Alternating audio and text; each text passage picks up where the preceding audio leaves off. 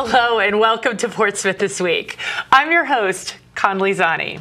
This show is under the auspices of Rich Rayner, our Portsmouth Town Administrator. Together, Rich, myself, and the entire Portsmouth This Week team are on a mission to build community. We do that by bringing you accurate and timely information about the issues that impact you. We introduce you to faces, personalities, leaders in this magical town in which we live. I am honored today to have Rich himself. Welcome back to the show, Rich. Thanks, good to see you again. You're just my favorite guest because I feel like we get a little bit of a State of the Union and everything. But I bet some of our viewers do not know that you are in your 10th year now. I am. As our administrator. Time flies. Time flies. And I know before you even took this job, you watched many episodes, maybe all of the episodes of this show, just to know what you were getting getting into, right? I did. So I asked you, I wanted to kind of prep you. I just want to know what you're proud of. What are the things you've accomplished? And I love that you have brought this, you did a brain dump really this morning, and it is overwhelming and beautiful and awesome. And we're not going to read a list, but I want you to, off the top of your head, the things that just rise and bubble to the center, things you're proud of. Sure. Stories, 10 years of awesomeness in Portsmouth, right? Well, I'm in my 10th year, and it was just stream of consciousness. There was no prep or anything like that. I just sat at my desk between meetings and just tried to encapsulate some of the things that have happened in the last 9 years. And I think the one thing that happened that really pulled the community together, and especially the staff, was COVID. Yeah. Our pandemic response. The entire staff pulled together. We implemented COVID response measures. We stood up an emergency operations center. I don't think people realize how many institutions shut down, including municipal functions across the state, across the country. We didn't do any of that. Town Hall remained open the entire time. Very proud of that. We didn't get our first case of COVID on staff until well into the pandemic. So the measures that we implemented worked. And then, the vaccination program. I was just talking to one of the employees about this morning. I mean, that was such a very hurry up and do this program. I mean, without exaggeration, we got a word on a Wednesday that you've got to have this program up and running by Friday. So the community pulled together, the volunteers, Raytheon, staff members, our EOC, very, very proud about the way we handled that. Yeah. Well, wind the clock back. Sure. Let's talk about when you first came on board, what you were met with, and some of the first things you tried to enable the team to accomplish. Sure. I know it's been a while. No, I remember it like it was yesterday. Quite frankly, I started my job July 1st, 2015. Yeah.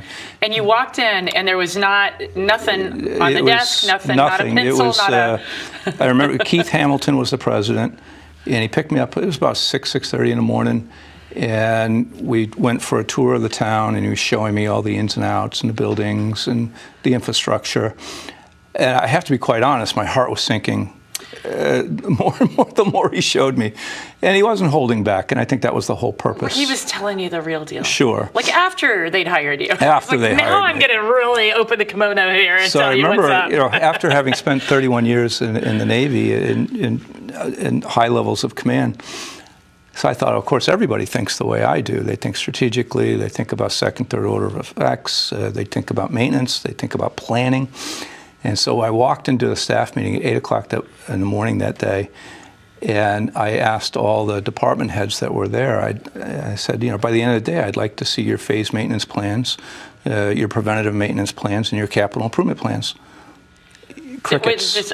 Yes. Absolute crickets. Yeah. And then I literally... what does that mean? I don't even know what that means. They did. And I realized I had to come up with a whole new language. And I went right from there to my office, and my computer didn't work. My chair was broke. There wasn't a single shred of paper in the office. There wasn't a pen. There wasn't a pencil. Yeah. I said, okay, all right. It's a good story. It's just a good story. But the silver lining on that, and it was, okay, I start with a clean slate. Yes. And that's where we took it. So I mean, I'm very proud of the way that we've managed the budget. We've come in with a surplus every single year for 9 years. We've developed a capital improvement plan based on study analysis that we maintain every year. We have developed a strong team. I'm I think the thing I am most proud of is the team that we've put together. Our department heads, our police chief, director of DPW, our emergency management director, our director of business development, our fire chief, HR director, our finance director. Yeah, and there was no HR director when you first there was started, right? No, we had a benefits coordinator, like, but no HR director. So that put a lot of pressure on a person who wasn't a department head. And it was kind of almost, and it happens all over the country. Unfair. Yeah, and it was almost a collateral duty of the finance director, and we needed to instill some rigor into this discipline, because everything, the things that will bite you the most outside of finance are HR issues, and quite frankly, there's not a single day in the last 9 years that have gone by when I've been in the office where I haven't had to at least tangentially devote some time to an HR issue. Of course. Well, it's all people. People come to work. And it's people that come to work, but it's your retirees too. So we've got hundreds of people, different pension plans, different health accounts, different collective bargaining agreements. So we needed to it's a little complicated. Stand that up. I'm proud of the fact that we stood up a recreation department. It's still growing, and I think Wendy Balk is doing a great job there. We've been through one of the things I'm very proud of, the fact that we're able to handle change very well. And one of the things that can be most frustrating is we do have turnover at the department head level. Not all the departments, but particularly the ones that are most sought after across the state. Your finance directors, your police officers, your fire. And they're getting picked off by other municipalities. That's exactly what's happening. Right? It's very cannibalistic because they're difficult jobs. Town planners, building officials. The bar to get into that field is set so high, and then once you've landed a job and you've got your feet wet and you've established some credential and cred throughout the state, wants you. Boom, you get recruited out of the job. And I explained this to the council in my last performance evaluation. Recruitment and retention is a difficult challenge. That's your number one challenge now, right? It is my number one challenge, recruiting and retaining high-performance individuals that are dedicated to do this job for a municipality.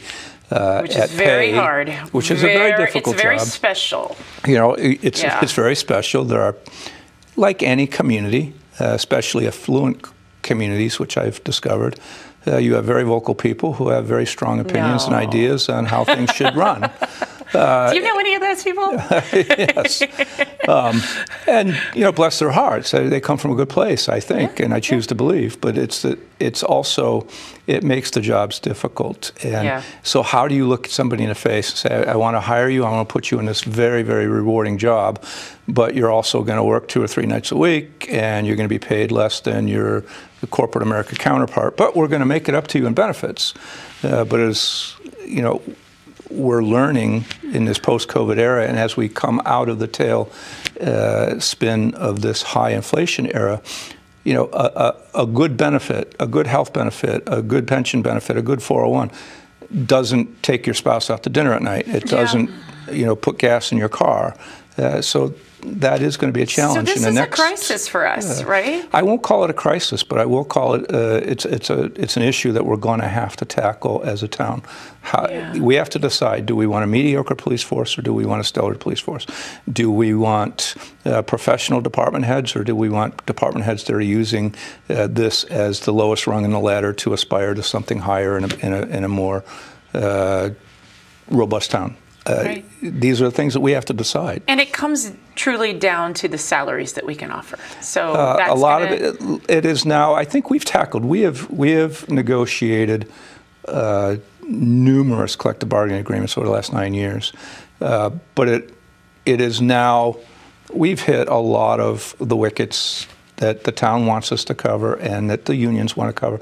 So now it's really kind of, you call it laddering when you're kind of in the Navy and you're trying to do, you get your ordnance on target, The target is now salaries.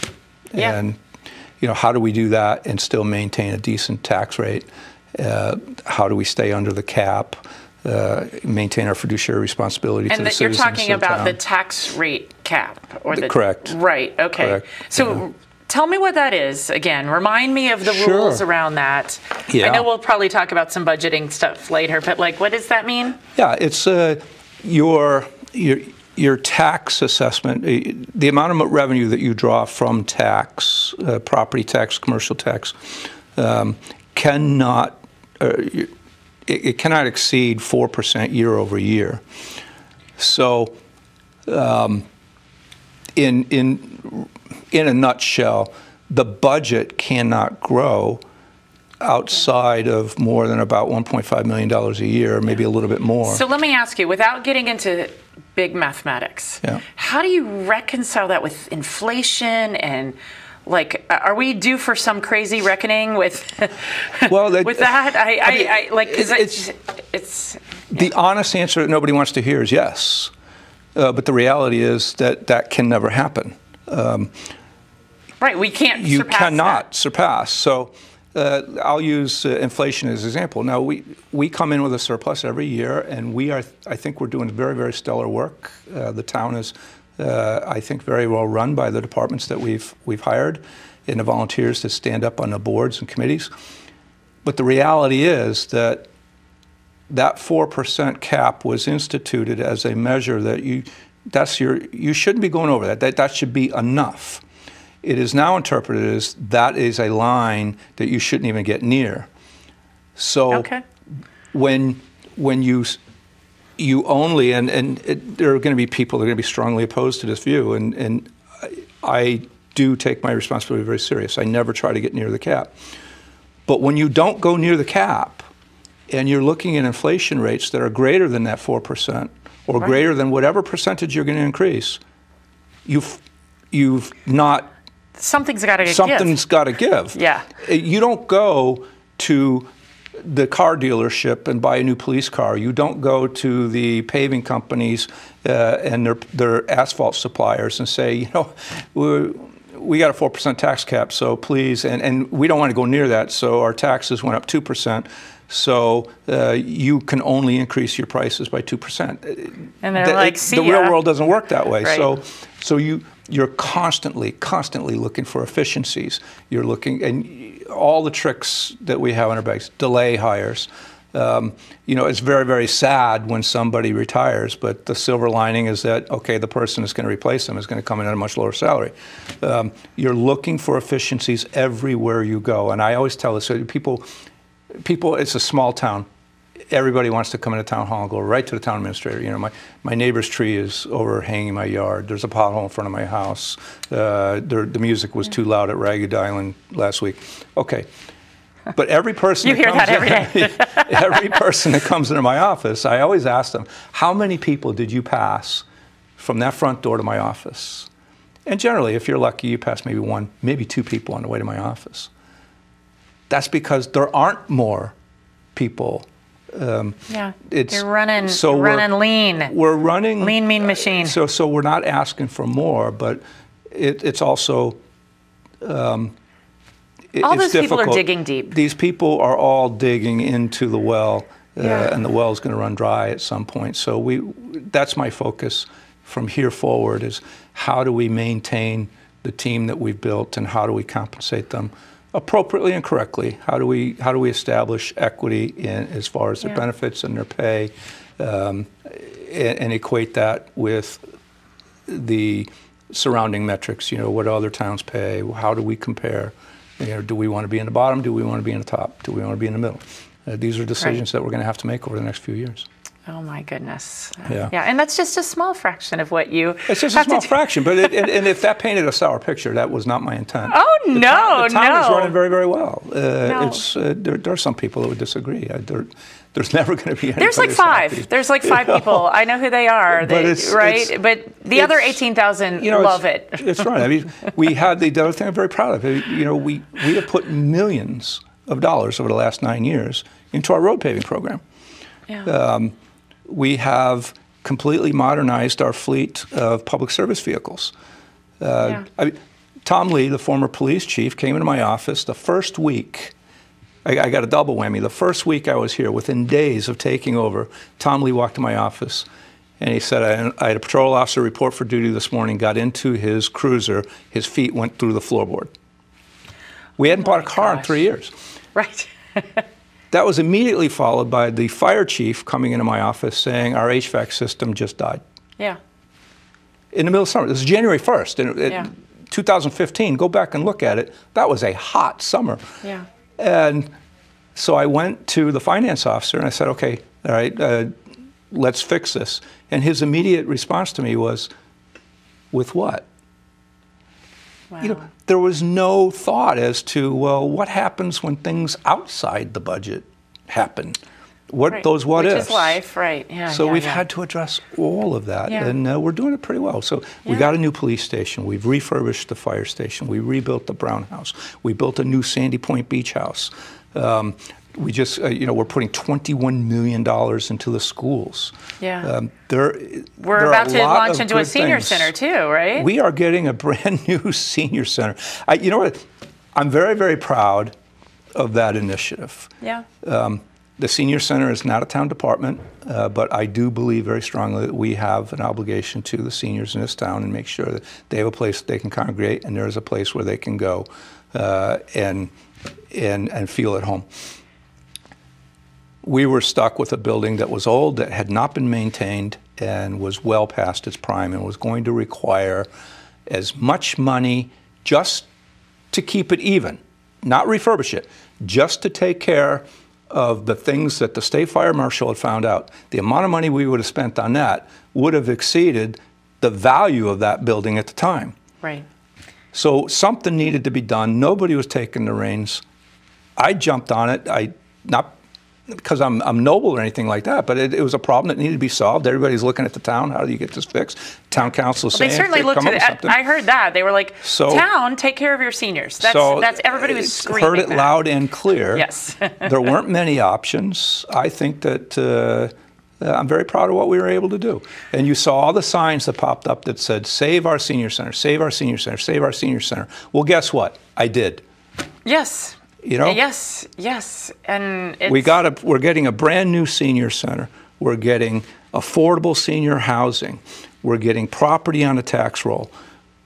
They're going to be the first ones to move in. We're going to get the Ann Hutchinson, if the finances work out right, and the Feds just lowered the interest rate yesterday, so I think we're on a good track where the finances are going to work out, where the church community is going to renovate the Ann Hutchinson building. I just got word yesterday morning that the Navy is going to allow the Little League to play at Carr Point. That takes care of the ball field. We're working on a plan to develop another ball field. Yeah. All of these things that we said we were going to do are going to happen. Let's just and it's good. I think it's good for the town. There is so much. And it's not going to cost us a dime. Right. So that's what I want to talk about. Yeah. There is so much misinformation out there, of course, right? Of people saying bait and switch. Now the town's paying for this. That is not true. That is absolutely not true. That is not true. There is, as part of the senior center part of the building, there is a condo where the office space, the thrift center, and another meeting place are going to go. Part of the only way that they can make a senior center part of this project was Portsmouth had to have some skin in the game. Church community. And it's going to be $1 million. Church community is finding the financing for that. Yeah. We're not paying for that. It's going to be ours. The deed is going to be ours. It's on our property. But church community is finding the money for that. And it's going to be leased back to the senior center so that they can operate a senior center out of there. It's not so costing us anything. It's so exciting. I know. And then, again, just people being like, oh. So there's been no bait and switch.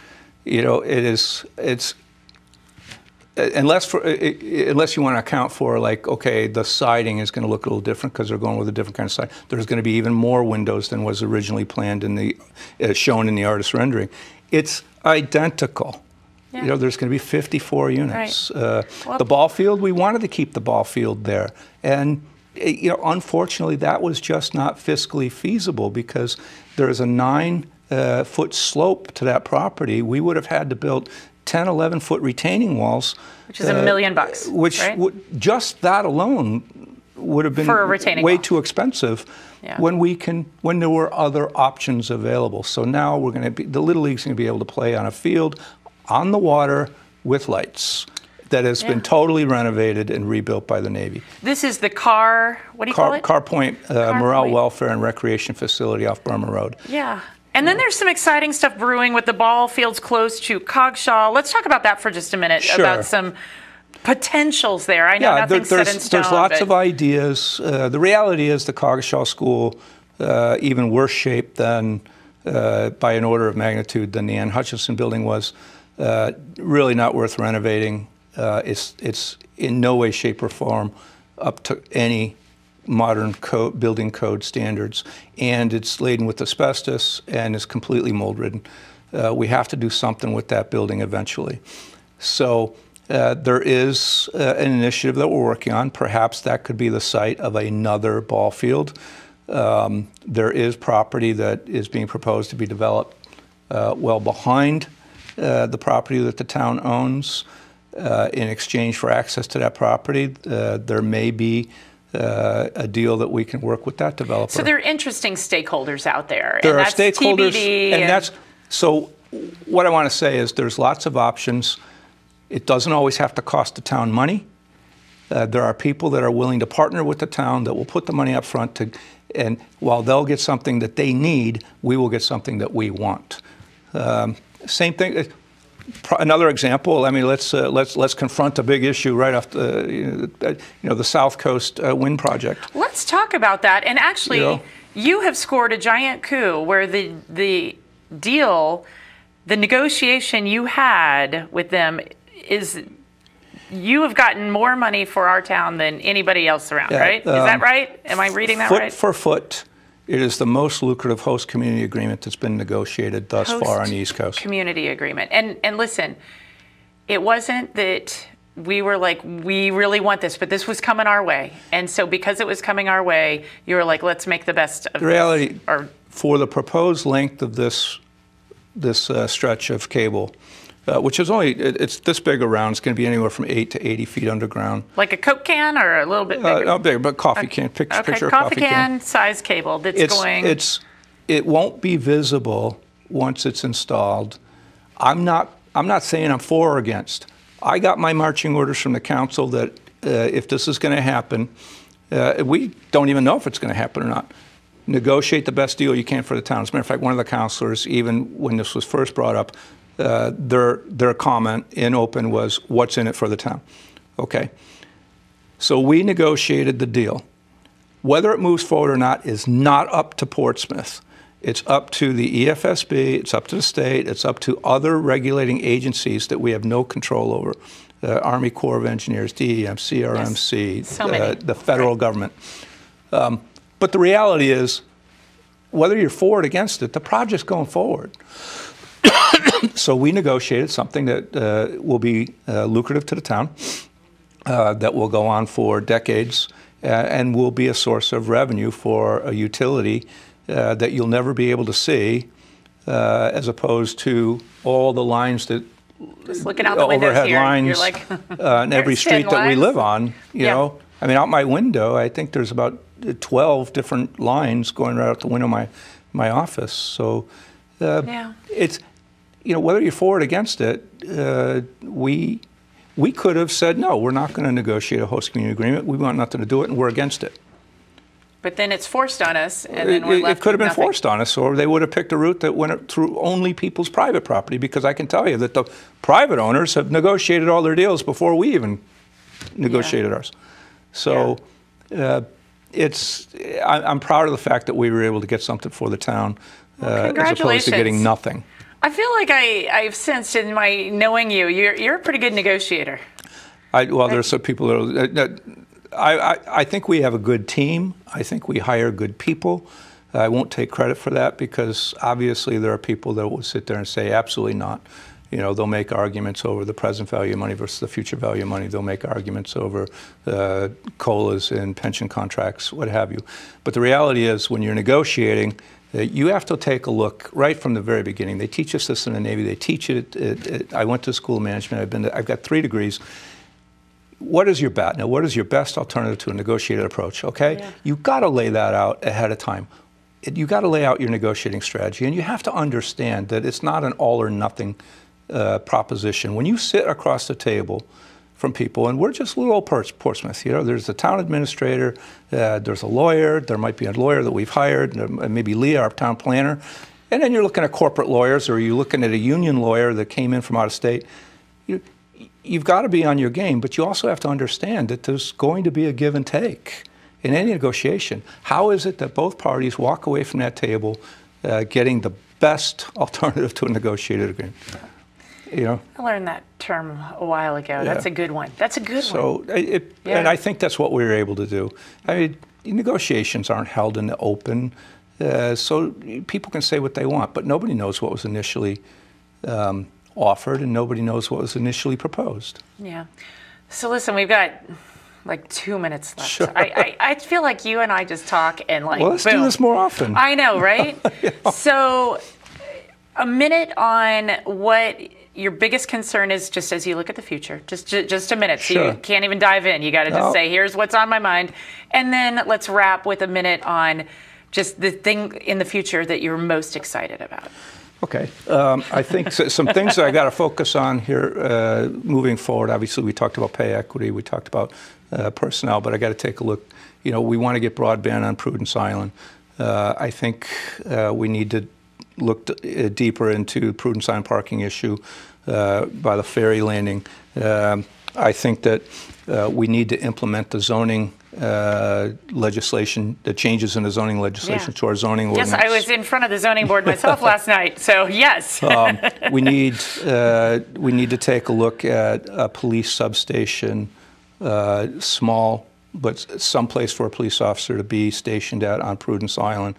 We need to look at, I know I've been asked to take a look at some measure, how do we establish some kind of measure of tax relief? So maybe a homestead tax exemption program in Portsmouth.